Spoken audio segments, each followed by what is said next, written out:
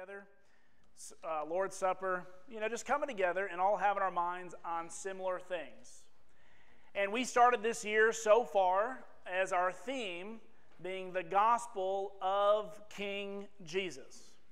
And what we want to look at today, and I kind of brought up a little bit last week, is one of the number one titles that Jesus is called is Jesus the Christ. A lot of times it will be shortened into Jesus Christ.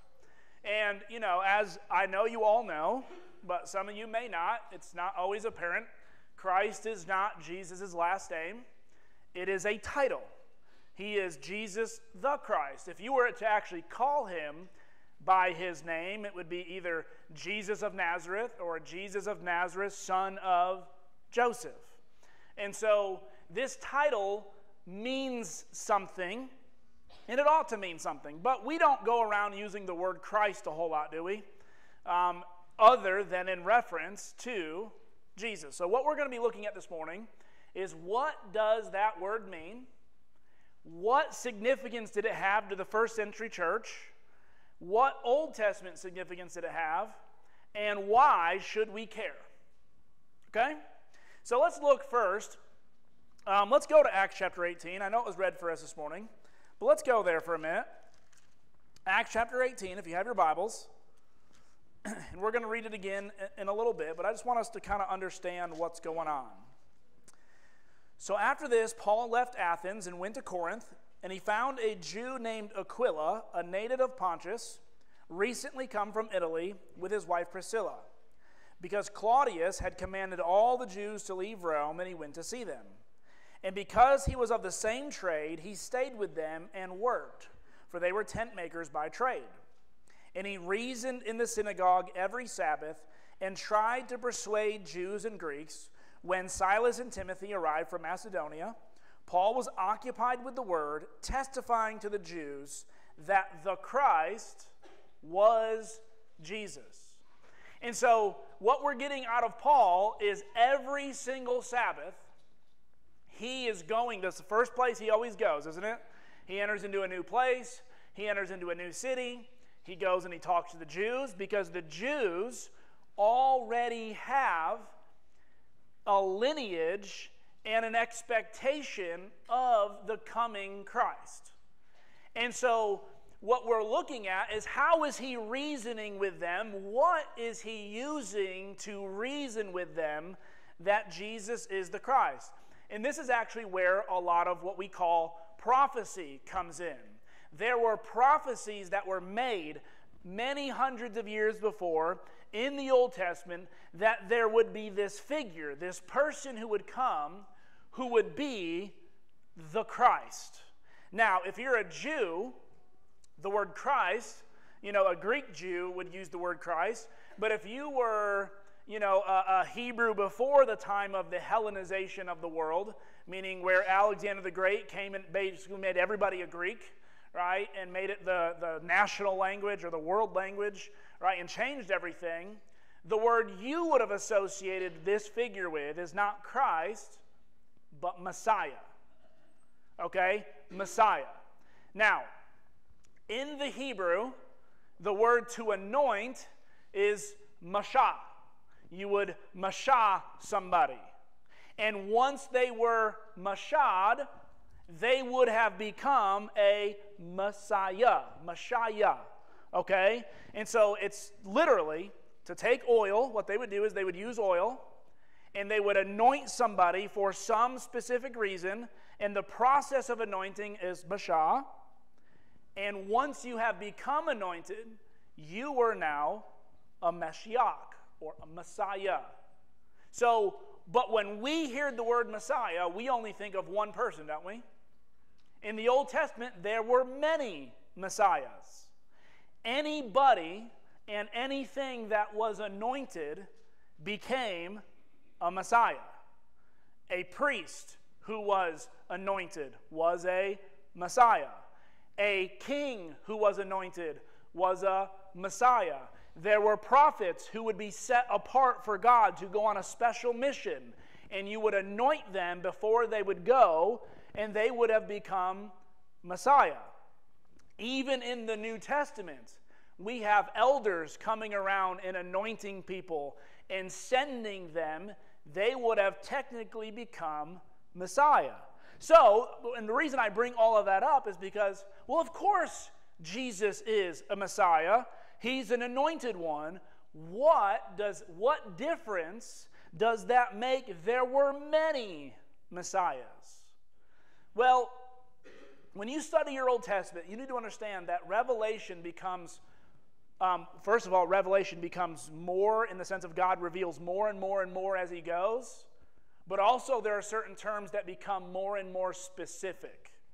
As you start reading your Old Testament, when really only kings and prophets are really anointed towards the end of the Old Testament, there is a looking forward to a person who would be the anointed.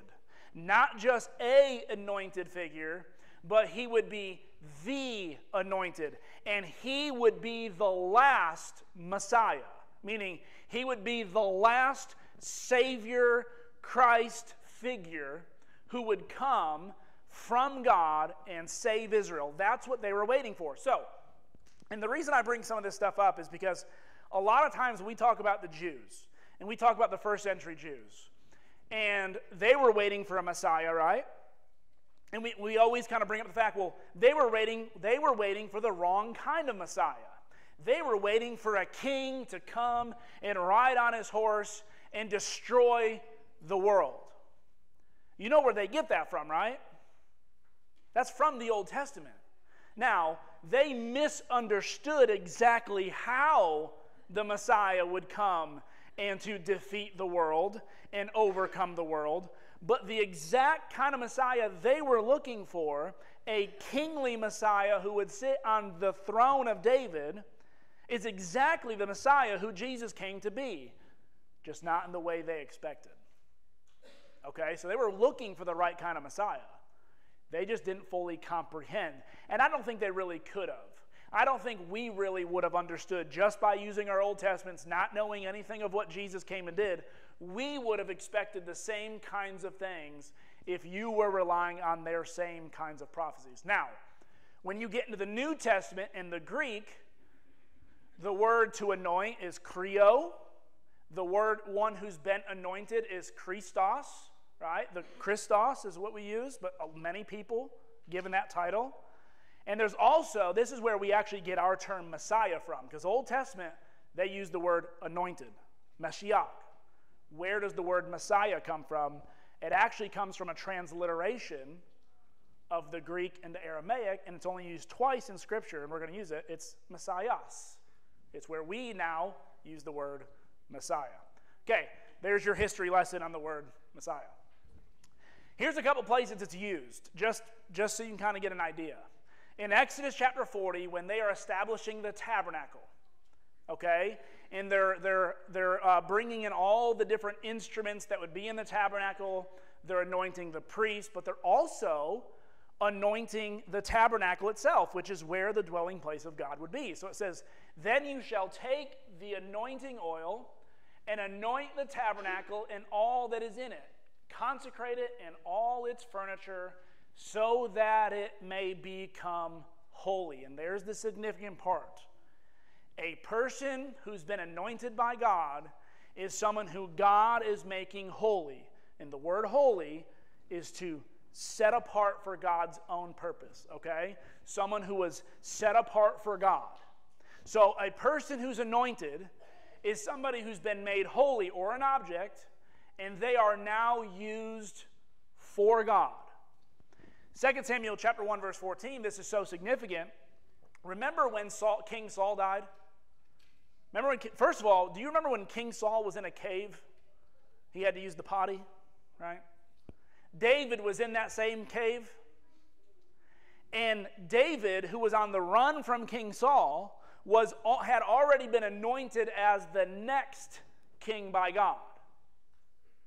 And David realized that this title, when it's given to somebody, is so serious that when his little entourage said, "Hey, Saul's using the bathroom. He doesn't know we're here.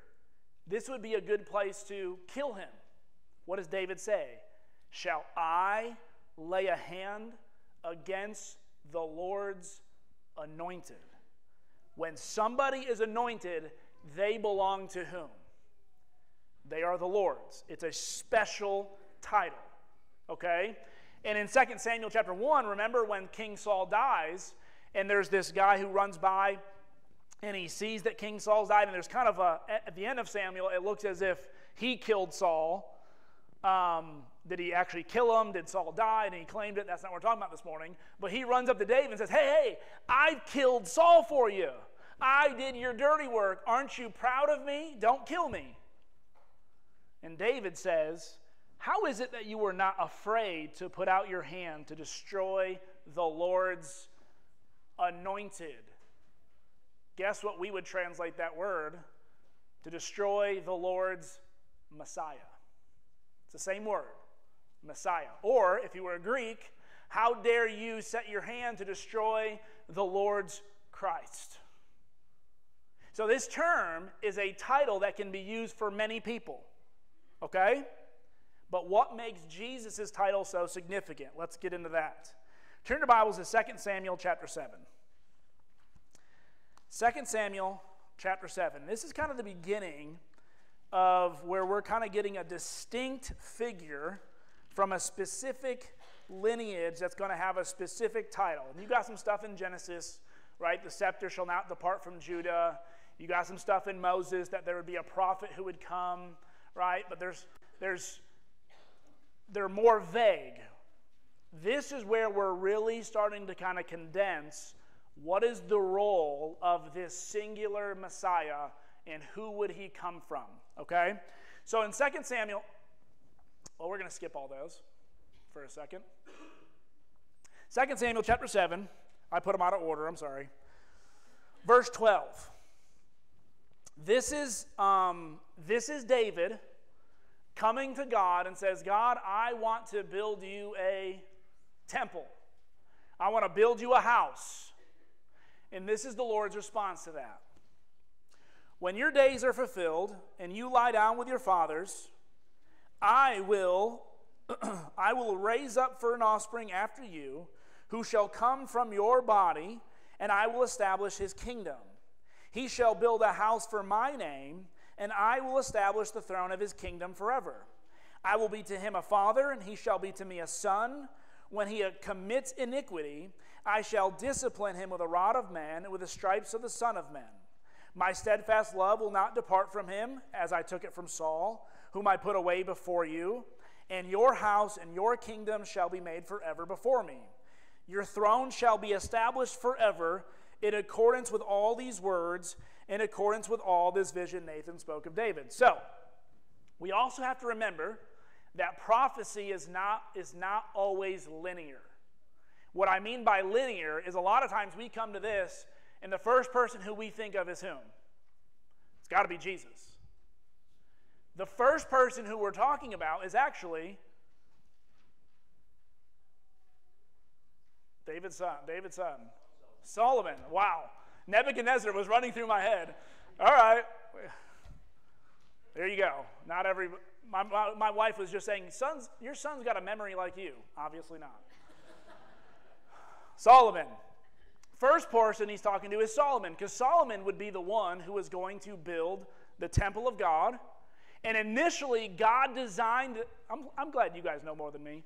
God designed this temple in this kingdom to be built and established forever. But as you read your Bibles, what do you understand about Solomon and his temple and his kingdom?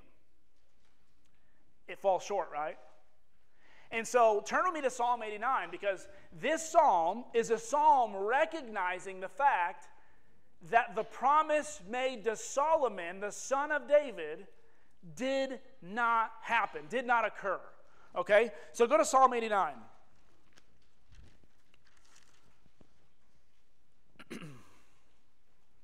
We'll start in verse 1. I will sing of the steadfast love of the Lord forever with my mouth. I will make known your faithfulness to all generations. For I said, steadfast love will be built up forever in the heavens, and you will establish your faithfulness. You have said, I have made a covenant with my chosen one. I have sworn to David my servant, that I will establish your offspring forever and build your throne for all generations. This is a psalm recognizing that God made a promise to David, but it's not what? It's not in fulfillment. So we are still waiting for that prophecy in 2 Samuel to still be fulfilled. Jump down to verse 20. He says, I have found David, my servant. With my holy oil I have anointed him. I have made him Messiah. And this is why they're waiting for an anointed line of David. Jump down to verse 27. I will make him the firstborn, the highest of the kings of earth. My steadfast love I will keep for him forever, and my covenant will stand firm for him, and I will establish his offspring forever, and his throne as the days of heaven. So we're waiting for David's son, who would sit on his throne forever. God would anoint him and would make a covenant with him, and all who are under that covenant blessing will be in his kingdom. Now jump over to Jeremiah 33. Jeremiah chapter 33. We're going to make some connections. Here's an interesting thing we're going to see here. Because not only was a king anointed, there was also a priest who was anointed. And for an Israelite, you can't have a kingdom. Yeah, you can establish a kingdom, but you still need a priesthood, don't you? And so there were many Jews who were waiting for two Messiahs. They were waiting for a Messiah who was a king, and they were also waiting for a Messiah coming from the lineage of Aaron. By the way, the book of Hebrews is actually an answer to a lot of those types of, well, how can Jesus be both priest and king? He's not from the line of Aaron. Go read the book of Hebrews, okay? But you get a lot of that from actually this passage right here. We'll see this. Look at verse 14. Behold, the days are coming, declares the Lord, when I will fulfill the promise I made to the house of Israel and the house of Judah. So this goes back to Genesis 49. But also David is from the line of Judah. Verse 15. In those days, at that time, I will cause a righteous branch to spring up for David, and he shall execute justice and righteousness in the land.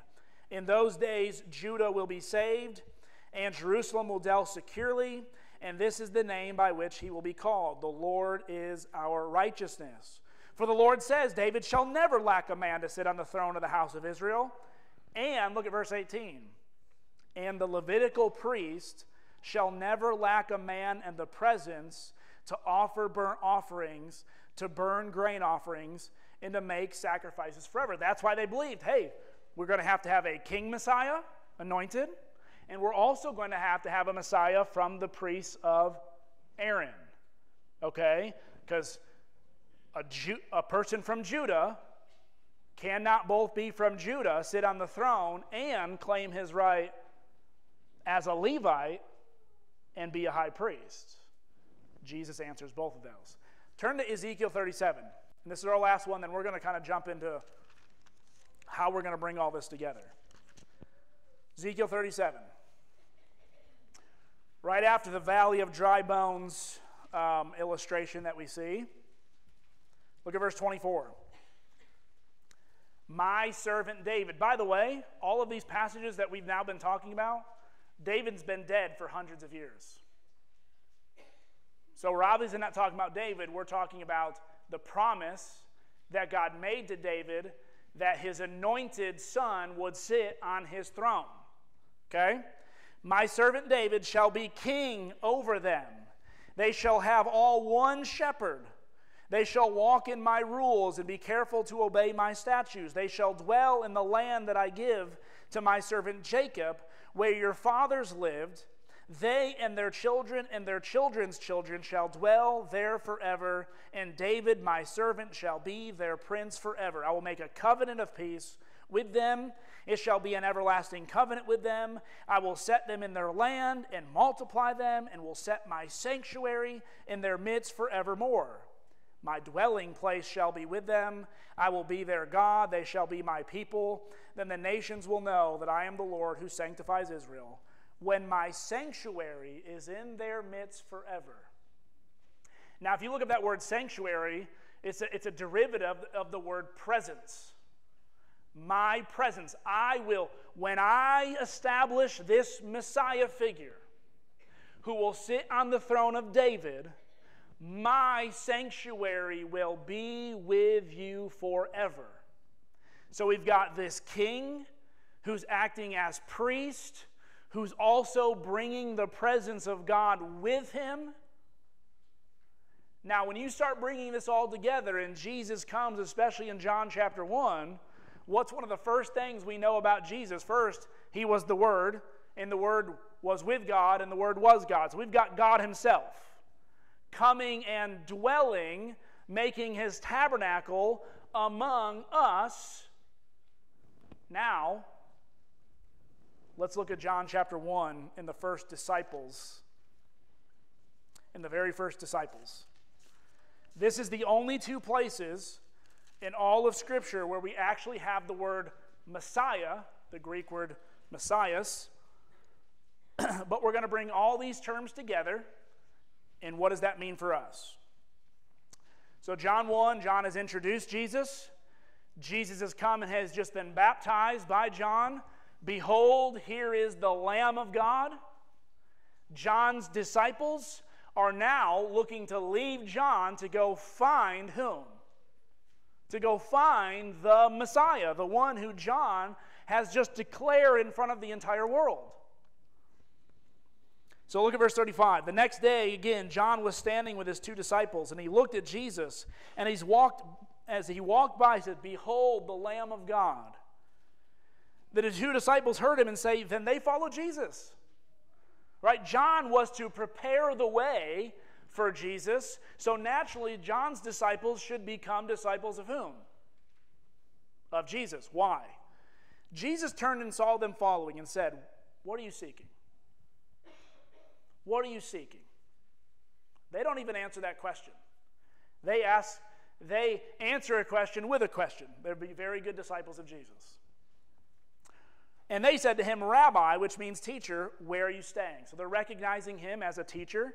And back then, a rabbi is somebody who you would go and live with, basically. You would go and spend all your time. You would not just learn under them in a Bible class for an hour. You would watch how they lived and interacted, because their teachings would not just be something they did from a pulpit. It'd be something they also lived out. And so disciples would not just hear it said, they would watch it be said. And so they're coming to, "Do you have a place to stay, Jesus? Because we're here with you." All right.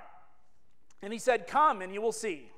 So they came and saw where he was staying. They stayed with him that day, for it was about the 10th hour. One of the two heard John speak and followed Jesus was Andrew, Simon Peter's brother. And so he first found his brother, Simon, and said, "We have found the Messiah," which means the Christ. So if you're looking at the Greek, we have found the Messias, which means Christos. We have found the anointed one. He brought him to Jesus. Jesus looked at him and said, "You are Simon, the son of John. You shall be called Cephas," which means Peter. The next day, look at verse 43. The next day, Jesus decided to go to Galilee. He found Philip and said, "Follow me." Then Philip was from Bethsaida, the city of Andrew and Peter.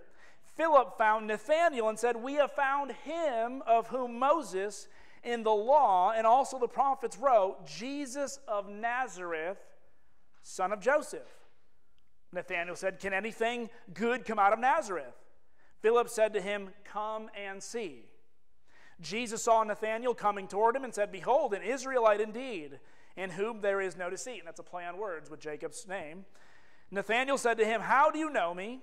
Jesus answered, said, "Before Philip called you, you were under the fig tree, and I saw you." Nathanael answered, "Rabbi, you are the Son of God. You are the King of Israel." There are more titles found of Jesus in this section than in any other place. And guess what? They all come and have their heading under Messiah. That's why we can equate Messiah with salvation. We can equate Messiah with comfort. We can equate Messiah with all these different things. But ultimately, the term Messiah, the anointed one they were looking for, was from the lineage of David, who would sit on the throne of David and be king over all of Israel. And Jesus then says, verse 50, because I said to you, I saw you under the fig tree, do you believe? You will see greater things than these. And he said to him, truly, truly, I say to you, you will see heaven open and the angels of God ascending and descending on the Son of Man. Ultimately, what we're going to be looking at, not this week, but in a couple weeks, we're going to be looking at how does Jesus' death, burial, and resurrection announce him as king. All right, the purpose of the death, burial, and resurrection, there's a lot of them, but one of them, the fact that he was raised and ascended to the right hand of God, puts him as the anointed one. Because if Jesus came and made all those claims, fulfilled every prophecy, and yet never rose from the dead and ascended to the right hand of God, he could not claim the anointed one of God. All his other work that he did, all of it else would be for naught if he does not reign and rule. So when we go back to Acts, all those verses I had in Acts, what is that they kept preaching? The term over and over and over again. I only brought up 7 of them. There are 39 times in the book of Acts they preach Jesus as the Christ. Jesus is the Christ. The Christ is Jesus. All those different variations, what do they mean by that? They mean Jesus the King. Jesus the King. It may even be helpful for us because we don't really understand the word Christ. Or even if we said anointed one, it probably wouldn't help us that much. It was the same term as Jesus the King. Now, I didn't turn my... Matthew 16. Matthew chapter 16. We're going to end here. Verse 13, Jesus came into the district of Caesarea Philippi, and he asked his disciples, who do people say that the Son of Man is? That's another title from Ezekiel. I mean, there's so many we could be exploring today. And they said, some say John the Baptist, others say Elijah, others Jeremiah, or one of the prophets. And he said to him, but who do you say that I am? Now, funny thing is, every single one of those people that we just brought up, they were all anointed ones. They were all messiahs. But who do you say that I am? Simon Peter replied, you are the Messiah. You are the Christ. You are the anointed one, the Son of the living God, the Lord's anointed, not just by proxy, not just by prophet, but you are literally the indwelling of God above, come down into flesh to be the anointed of God and to bring about your kingdom. That's what that statement declares. When you go around and you tell people, I believe that Jesus Christ is the King, or when I believe in Jesus Christ, I believe Jesus is the Christ, you are announcing, I believe that Jesus reigns and rules in the kingdom of men, and that he has established his kingdom. He is sitting on the throne of David, and he is sitting at the right hand of God, and all authority under heaven and earth has been given to him. That's what you are declaring. And Jesus even confirms that by this.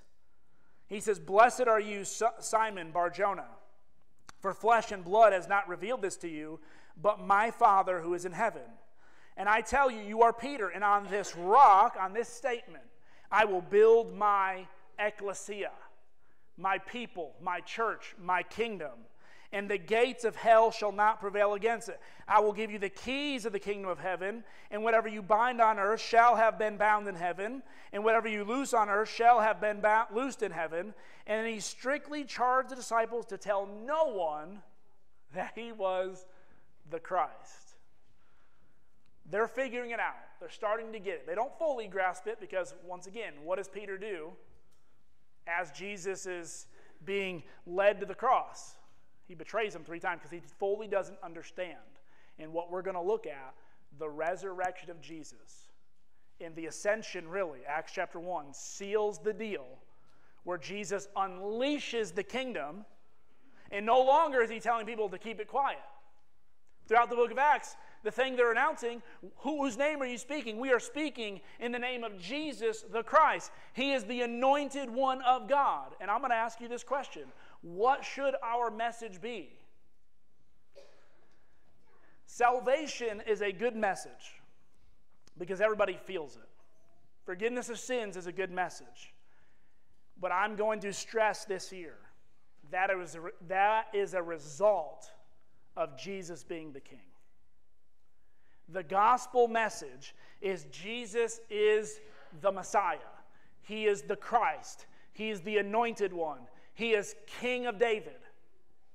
And because he's king, he offers salvation.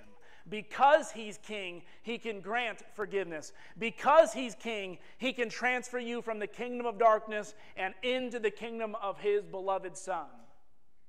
But salvation is not the end-all, be-all.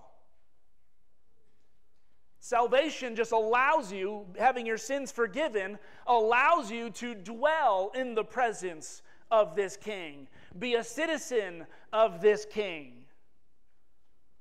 And so when we only focus on, and one of the reasons I'm going to say it, when we only focus on forgiveness, everybody wants that. Everybody wants their sins forgiven. Everybody, if they can, well, not everybody, I shouldn't say that. Most people understand that they have a need for forgiveness. But the message needs to be, it's not just that Jesus is saving you. He is your King.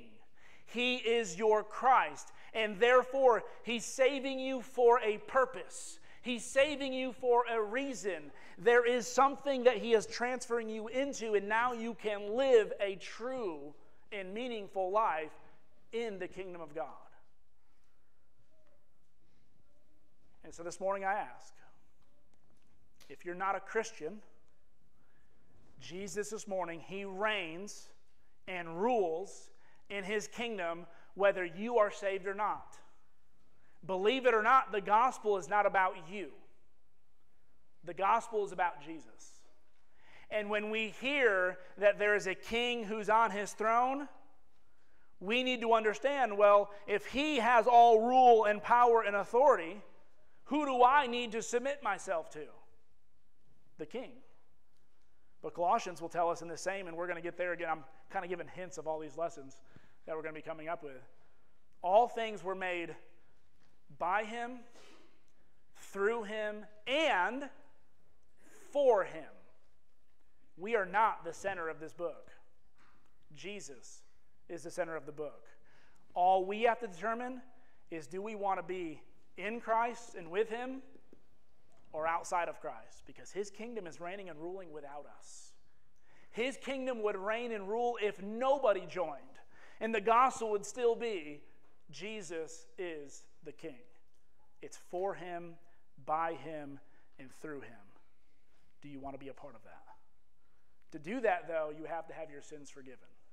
You have to, right? It's a means to an end. Salvation is a means so that you can be member in this kingdom. You cannot be a member in this kingdom and still be enslaved to sin. You can't be. Right? And so sin enslaves you.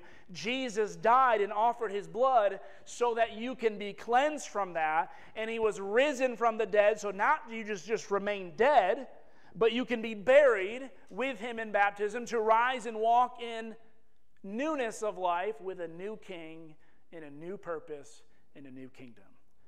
If that's what you desire, that's what Jesus offers. That's what's on the table this morning for you and for all who would believe. Maybe you're a Christian this morning, and I think our message needs to be, you see this world? Who do people assume is in control of this world, if they're a believer at all? Right? got to be some evil force out there. Look at the world around us. Or maybe they're not a Christian. They're like, man, our president, or man, this king, or man, this guy, or man, these nations, they don't know what's going on. It's going into chaos. I don't like the way the world's going. There is someone who's in control. You may not see it, you may not understand it, but through this book you can understand that these things have happened before. The world has looked like this before, and guess what God always does? He reigns and he rules. Those kingdoms are gone. Guess which kingdom's still here? The kingdom of God. And guess which kingdom will be here to the very end of days and beyond? This same kingdom. Where's our priorities? In the kingdom of men or in the kingdom of heaven? This morning, if there's any need that you have, we ask that you come forward as we stand together and sing.